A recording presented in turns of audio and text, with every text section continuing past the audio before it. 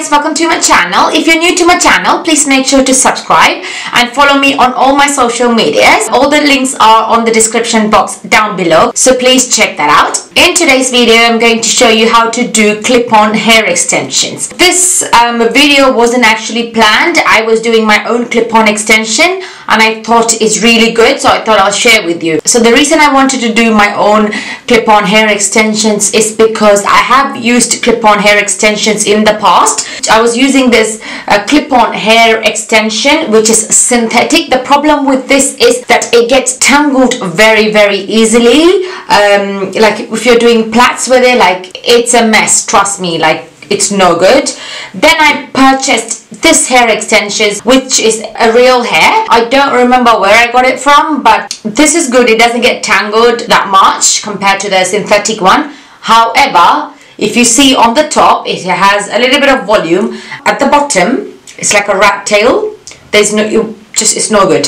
So I wasn't happy with it, so I was just browsing the internet and a few of my friends recommended this company for hair extensions. Most of the Asian bridal makeup artists, they tend to recommend that company as well. I'm not going to mention their name. So I went on their website and I checked some clip-on hair extensions that matches my hair color and the length. However, the price was mad. They asked me to pay £250, which I wasn't going to pay. If I can make something and save money, why would I want to just, you know, give my money away for something that I can already make at home? So I decided to do some research. So I checked on YouTube and internet to see if someone else has done hair extensions, the clip-on ones. And I actually couldn't find any. I did see few of the wigs, like the complete head ones, whereas I wanted just the single clip-on hair extensions. I couldn't actually find. So I decided to trial and test it. So I went to Renaissance and I bought some hair. This hair extensions, in Tamil it's called Javri Mudi. They actually charged me £3 only. I'm not too sure whether this is real hair or synthetic, but it doesn't look like it's gonna get tangled. It's nice and straight and it has quite a decent amount of volume, so I thought it's only £3, I'm gonna make it myself. So yeah, I've already made a few of them. I'll just show you. So that's my own hair extensions, guys. This took less than 5 minutes to make, I promise. So all you're going to do is that there's the clip ticks. I'm just going to plug it randomly just to show you guys that it works. Here it is, your own clip-on hair extensions. So I'm going to show you how to do this clip-on hair extension, so please keep on watching. So the things that you're going to need to make this clip-on hair extensions are some hairs, of course. It can be a synthetic hair or it can be a real human hair. That's completely up to you. Next, you're going to need some super glue. Next, you're going to need some clips to sew the hair extensions. This clip, I actually took it off from the synthetic hair extensions, but I'm sure you can buy this separately on eBay. And you're going to need some black cloth. It can be any material, cotton, silk, it doesn't really matter. As long as it matches your hair color, it's fine. You're going to need a thread and needle. You're also going to need some small hair bands and a scissor. So let's get started. So like I said before, I've actually used these two sides of the hair because I've done some already. So now I've probably just need 2 or 3 more. So depending on the volume that you want, separate some hairs. So I'm probably just going to need that much to make one clip-on hair extensions. So before cutting this hair off, put a rubber band. I got this wedding to attend in Holland. That's why I wanted to get hair extensions, but I didn't actually realize that they charge so much. And you're going to have to tie this band really tight so that when you cut the hairs off, it should all stay together. Excuse my nails, guys, I didn't get time to apply nail varnish. So I've got my hairband here, and I'm going to cut this off. Never cut it closer to the hairband, always leave some space and cut it there. And now I'm just going to trim the ends.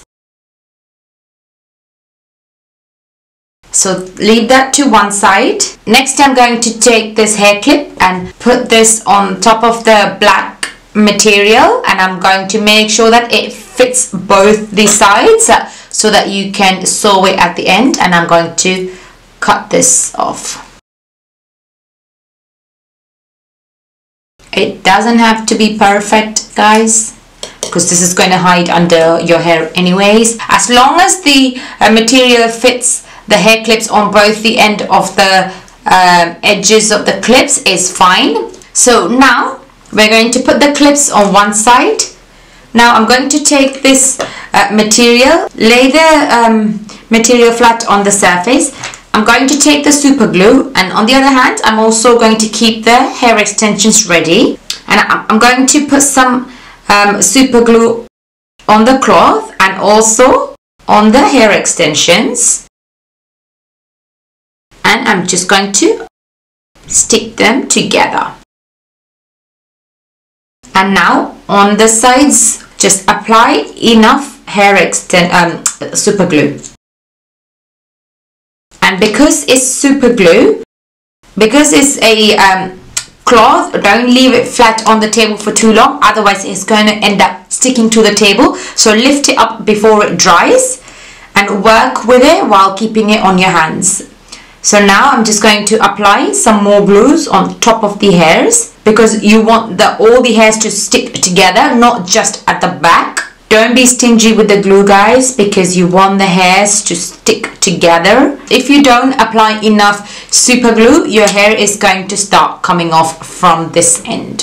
What I tend to also do is put the super glue in randomly in the middle, and I just squeeze some glues out and then press it together.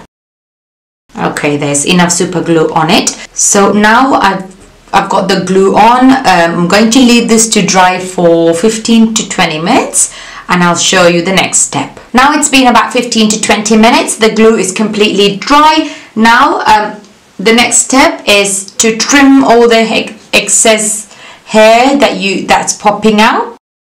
There we go. So I'm happy with this. So the next step is we're going to put the material side, not the hair side, the material, put it flat on the hair clip, and we're going to sew both the ends.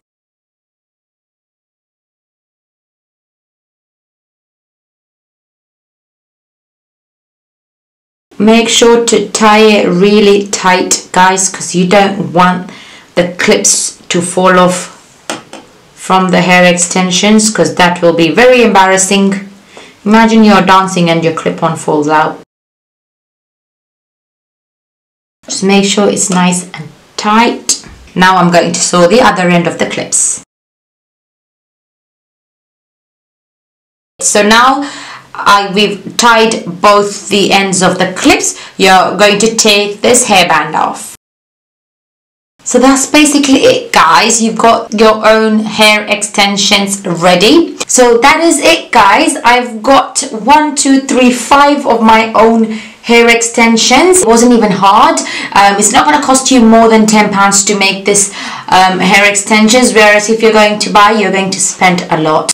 So I've already done 5. I'm going to go ahead and make some more, and at the end of the hair I'm probably going to cut into a U shape or whatever shape that I prefer. So yeah, that's basically it. So I really hope this video was useful. So please make sure to give this video a big thumbs up, and also share this video to your family and friends, because not a lot of people know that you can make your own hair extension. I didn't know until I gave it a go, because I thought it's a lot hard to make your own clip-on hair extensions. So please make sure to share with your family and friends. So that's it today. I'll see you in the next one. Bye.